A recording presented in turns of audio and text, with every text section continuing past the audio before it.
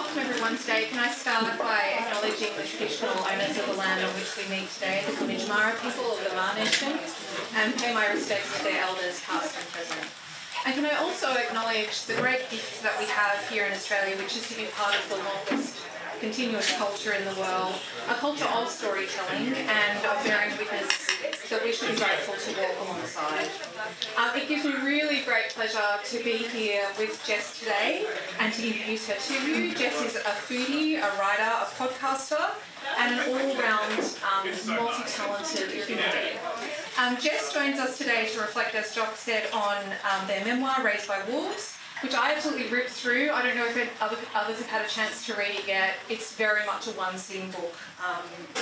Absolutely cracking read. You can't buy a copy here, but if you head down to Blindy Books, there are plenty of copies there. And if you just circle around, I'm sure you'll be able to find Jess to sign it for you before she heads off at the end of the weekend. And how lucky are we also to be having here a conversation about food and hospitality in Port Fairy's delightful Mary G kitchen. Rightly renowned. Jess, I wanted to start with, a more global reflection about the food industry. Certainly at elite levels, it seems one that's quite dominated by a certain type of man.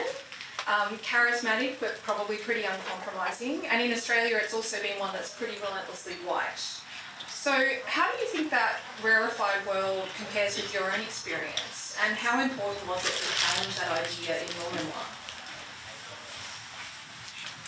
Well, in my experience, it was incredibly white. It still is incredibly white. Anyone who gets an accolade is white. Their kitchens are usually run by free labour of teams of people who are sourced from all over the world to pick tiny things and do the very meticulous, thankless jobs. So these people can sit there with their Sandpell Awards and say, look how great I am. It's pretty much the same in Australia because Australian people try to emulate world-class restaurants. But there is a turn now because, fair work, people like to get paid for things they do. I certainly don't work for free. But in terms of challenging that in my memoir, it's kind of like, well, first of all, I'm not a white man. And a lot of front of house are not men. The majority of them aren't. A lot of people in the kitchens, everyone kind of holding up the backbone of these kitchens with front-facing white faces. It is like anyone in there doing the thankless jobs, like washing dishes and all the prep, they're not white. And I think we need to say thank you to them and acknowledge that they are people and not free labour. In one of the opening scenes, you describe the challenge of being a bored child in a restaurant, and a child whose job it is to pretend not to be bored. That's really familiar and charming to me because in our family, that was part of our... We spend time in restaurants, which maybe for some people in the southwest was not necessarily their experience. I remember being that kid, although our plaything was the little wrapper that went on the chopsticks and then the after-dinner wrapper at the end of the night.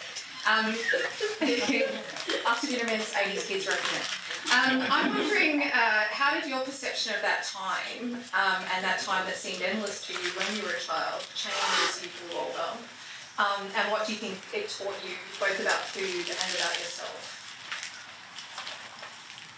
So, I guess being bored around the kitchen or the restaurant table, you do learn how to appreciate good food and the markers of good food, and you learn life lessons like patience and how to develop your palate and what is a good cooking technique because everyone will drill it into you.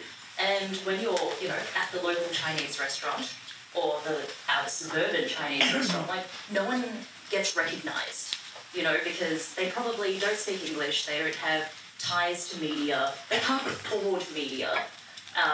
So they're just kind of in the background doing their thing, striving for excellence amongst the local community. And for example, I'm Cantonese, I grew up in Cantonese restaurants. Everyone knows flour drum. Name me another. Right? And, those life lessons of being bored, unfortunately, I am now bored when I'm, sitting in very long degustations that take all night to eat and my food tastes pre-digested. And I feel really, really bad afterwards. And and then I have to write about it and not be mean, but constructive. And, you know, it's kind of like the tables have turned because when I was a little kid, I was like, oh my God, all these great restaurants, they must be incredible. And now that I get to experience these incredible restaurants, I'm like, I like my food to taste like food.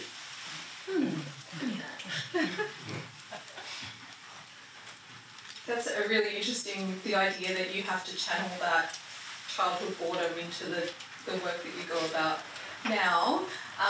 So thank you for that reflection. Your passion for food has been a driving force for your life, but it's a passion that not necessarily everyone around you has always understood or, I guess, been on board with. I'm wondering, are there times that passion has been helpful and kind of taken you places that you've wanted to go, and then maybe some times that's landed you in trouble? Oh, okay, I'm going to tell you about this. One time I wrote about this restaurant when I was blogging, and it was one of those things where it was a small business and everything went wrong for them that night, including the fact that it was the middle of winter. They served everything on slate, which first of all gives me the shits, because how do you pick that up off the table? There is no lid to that plate. If food runs, it runs all over the table.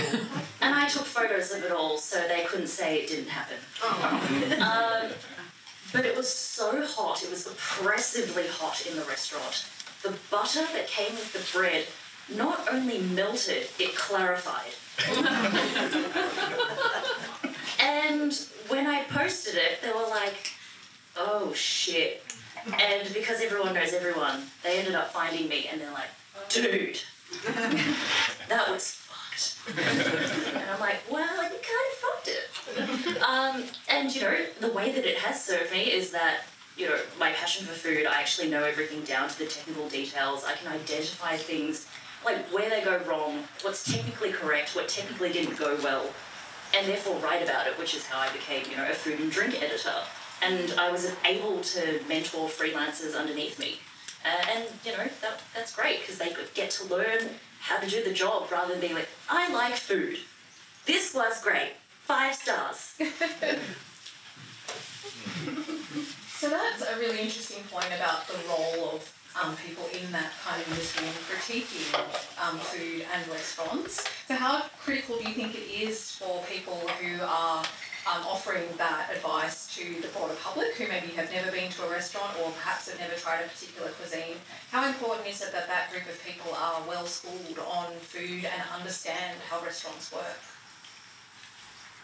I would say incredibly so. Unfortunately, the majority of people who critique food have never worked in restaurants or have done on a very low level. So when I read their critiques and I'm like, that is actually incorrect, this is what they're referencing. I also think there should be a lot more diversity in food media so they can actually write about the particular cuisines that they're critiquing, because there's a lot of misunderstanding that goes on, and there is a very amazing food writer who just quit his job the other day, who has been doing it for 25 years, and people in this room will be like, I know exactly who it is. I have been in the room with him while we've been reviewing the same restaurant, and his food will arrive and he'll come up to me with his plate and he'll go, what is this? This is amazing. And I'm like, dude, that is potato. If you cannot visually identify potato, what are you doing? I feel like that reflects very badly on him, but also maybe it reflects on a really amazing treatment of potato that no one's experienced. I wonder, in the book you write about being a confidant and a vault for your peers and for your colleagues, and for really intense and personal experiences for people in your workplace. And obviously any of us who's spent time in a really intense environment knows how important that person is. But being that person can be a really big responsibility and can be a burden. I'm just wondering also, to what extent did being the holder of other people's stories prepare you to tell your own, and how did you kind of balance that kind of secret keeping and then having to really put everything on the page as a writer of your own memoir? I love gossip, and I think if I've told you I don't love gossip, I am lying. I want all your secrets. I have all the secrets. And, like, I love it. Like, they are stories. But what it prepared me for was how to tell a good story, because when people are telling you their secrets, they meander, they're usually a little bit drunk, they miss the point. You get 10 more secrets on the way.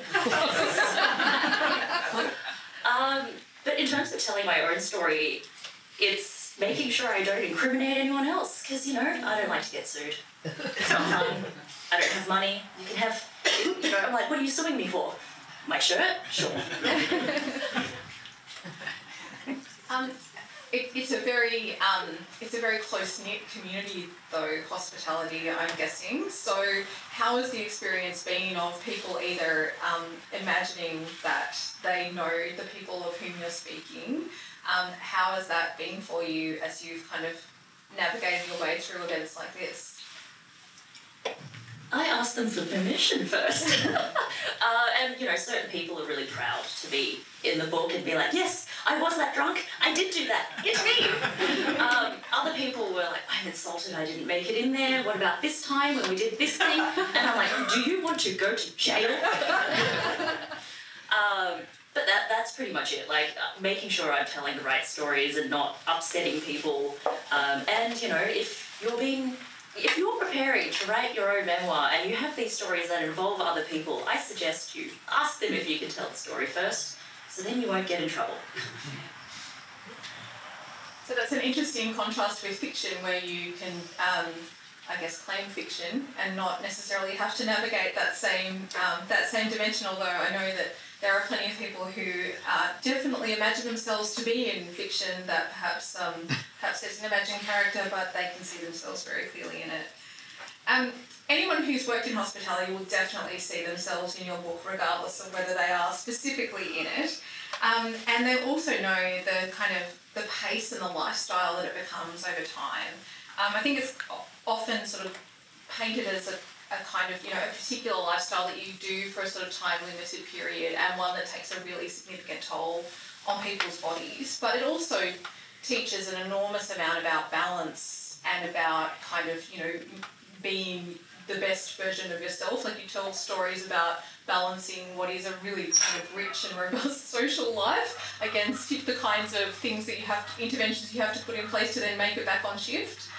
What do you think the industry can teach people about living their best life? Oh, don't spend all your money at once. Oh, look, I think the thing about hospitality is that it isn't balanced. Like, I am an anomaly in that I could be like, that's it, I'm going home, I'm not telling anyone, otherwise you'll keep me here. And I have been that person who has worked all day, gone drinking all night, gone home, showered, and gone straight back to work to do it again. That's the one I'm thinking of. Yeah, and when you're doing that, you're like, this is the worst day of my life.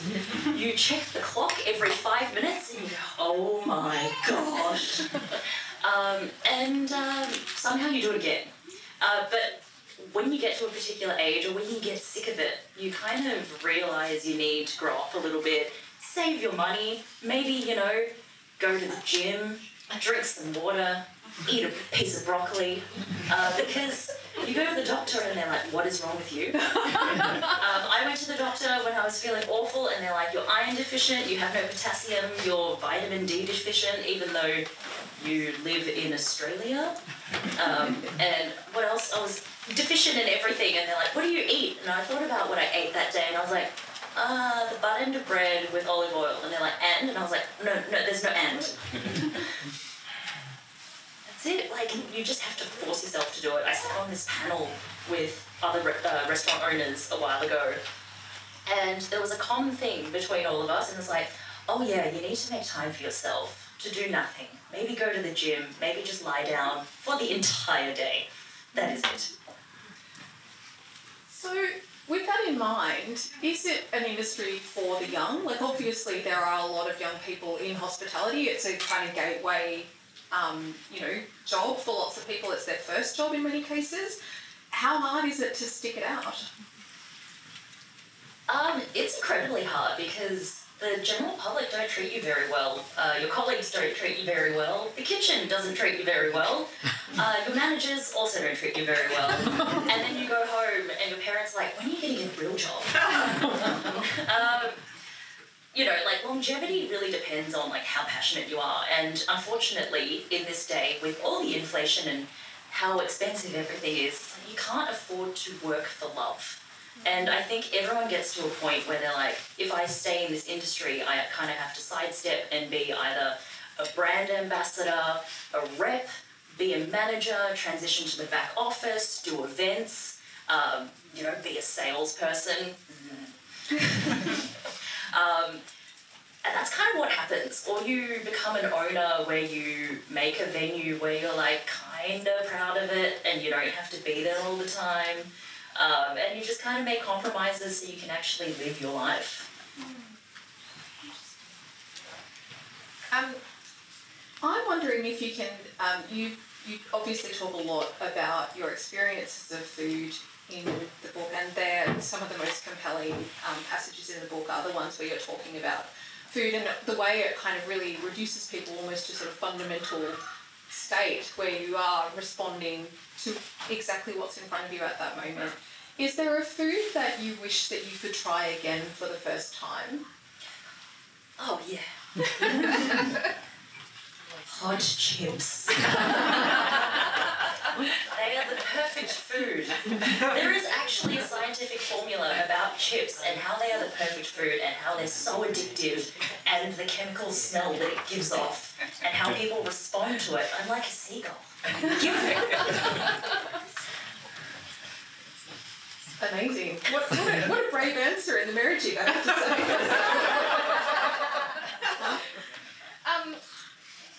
Food can be an adventure or it can be a comfort, and you talk a little bit in the memoir about the kind of varying levels of bravery that people take to it, and obviously your food critic colleague and his experience of potato possibly not as brave as we would have liked.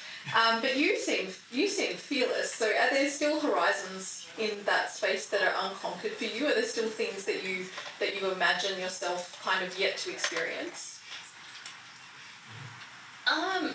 Not really. I don't feel the need to experience the food industry any deeper.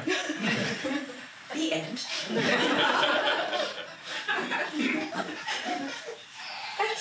if anyone's got any questions at all about their experience of food or things that they'd like to try, Jess is the expert on all things.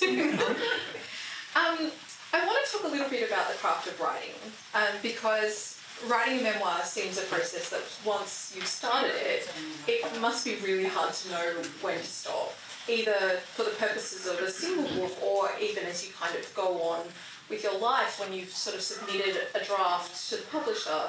Is it something that continues to kind of live in your mind? So how did you know when it was time to start, and then how did you know when it was time to stop? I knew it was time to start because I was asked, and it was lockdown, and I was like, fine. But I'm going to sound like a complete psychopath when I tell you all the process of writing this, because it was incredibly methodical. I basically just wrote a chapter outline, it got approved, and then I went, great, you want 70,000 words? I did some basic maths, looked at the timeline, and I went, this is my blue sky goal, where I do a chapter a week. And then if I let myself relax a little bit or I might lose some steam, this is the date that I will finish. And I may or may not have submitted it in 4.5 months. Ooh, impressive. Psychotic. So when you got to the end though, you felt that was done, you'd said all you had to say, or have you since kind of reflected either there were things that you would have included or, you know, I guess content for another memoir to come? Well, funnily enough, I got to the end and my editor actually said, can you write an epilogue? This seems really bleak. We want people to keep going to restaurants. And I was like, yeah, you're kind of right. I don't want to be the reason why there's no more waiters in Melbourne. What a legacy. It's me. you know, it was more like a chapter of like me getting into hospo and me leaving hospitality, and the way that I looked at it was like my love letter and my breakup letter, and like all good ends, you just walk away. But yeah, apparently that was way too bleak. They wanted me in a restaurant afterwards, having a good time. One of the things that we discussed when we were preparing for today was the kind of idea that sometimes that hospitality, because of the high level of focus, because the high level of kind of turnaround and output that's required, that it takes discipline and it also takes a particular kind of person. But I'm interested if you could talk a little bit about what kind of messages you give to people in hospitality, because I'm interested in that, you know, you're not in the kind of coal face of it now. So what do you think is possible for people working in that industry? Because you've obviously, you know, kind of moved into a whole range of areas as a result of your experience there. Yeah. I guess one of my messages is if you want to stay in hospitality, work for the right operator. Work for someone who treats you like a human. And then, you know, obviously if you want to do different things, understand that you're not limited to hospitality, because you learn so many different skills aside from a sense of urgency, because in hospitality they want everything done yesterday. They want you to do it now. I have so many friends with the same tattoo, and it is on their wrist and it just says push. Because when you're in service, you're just going to push. You're going to keep pushing through. And it's kind of like, I have that drive to, even though I'm in pain, to keep going through. And I've done like so many bar awards and so many food awards, and people think this is such a good job. And you're like, have you been to 100 bars in 6 weeks and written about them, reviewed them, remembered everything you had while, you know, doing your day job, and you lose your evening? Like, it is awful, and then you have to judge your peers, and then at the awards, people will come up to you and say, I think you were wrong, I should have been higher, and you're like, well, you weren't.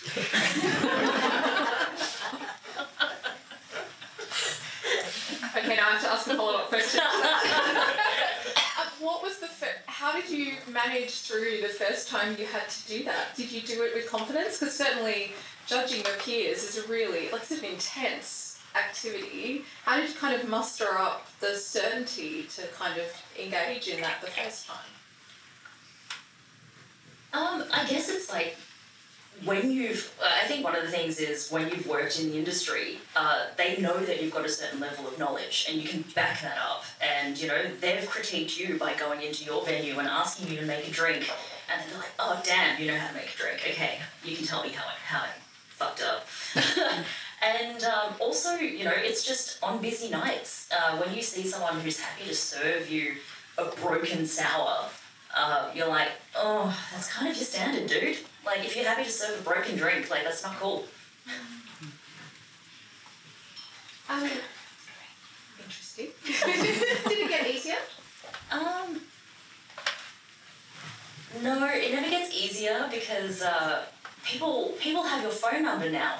And your Instagram handle. And your Instagram handle, and they're friends with you on Facebook, and they'll send you messages about what they think.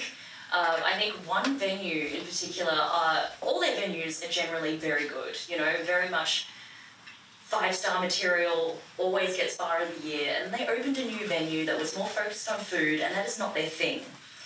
Like, you know, they served oysters that had dried up when were warm from the past lamps, like, the service was slow, there was no salt on things, and then it actually affected their drink service. And because I'd gotten to know these owners at the bar over time, and my kind of measuring stick is, if I've had a drink with you in a social situation, I'm not going to review your restaurant or bar, because I will be biased. So I sent a new drinks reviewer, and I said, keep all this in mind if you have any questions, because, you know, you're getting into this, like, let's work on the thing. They were very generous with their rating, and I thought they were very generous. I was like, are you sure you want to give them this rating? And they went, yes, kind of. It's between this and this, but I thought I'd be nice. And I'm like, okay. Got published, and I got a message on my phone within 5 seconds of it getting published because they love themselves so much they have Google alerts out on themselves. And all the text message said was, "What the fuck?" And I receive messages like that on a regular basis. And it's like, read it. It's like, it's all in there. We were very constructive, and in certain cases, I'm like, it could have been worse. I could have reviewed it. Well, in that instance, obviously, so you had a reviewer trying to be nice, and it still wasn't what the venue expected. Yeah. Yeah. I'm wondering if anyone has any questions for Jess that they would like to ask. Yes. Hello. Chris Flynn, ABC. No, I'm just Chris is here to complain about the review you left for his restaurant. I wrote that thing about Jess being terrifying on the cover of the book. So I'm wondering, Jess, you're always a good cook ever since I've known you for many, many years. Have you become a better cook as a result of your experience in the industry? Definitely, because not only do you learn tricks and different techniques, you also become literally desensitized to heat. So you develop flavour from the Maillard reaction and everything, and now I'm like, oh, I don't feel like washing that utensil, and I will literally put my hand in the fire and be like, oh, it's better for it. Yeah, it's good. And then you can actually feel the perfect point that it is cooked on your hand, and you're like, and we're done. And we're done. And you know, that moment is what makes great cooking. And you know, you taste things a lot more. It's just being exposed to different people and the way they do things, because unfortunately in hospitality you learn that there is only one right way, unless it is someone else's.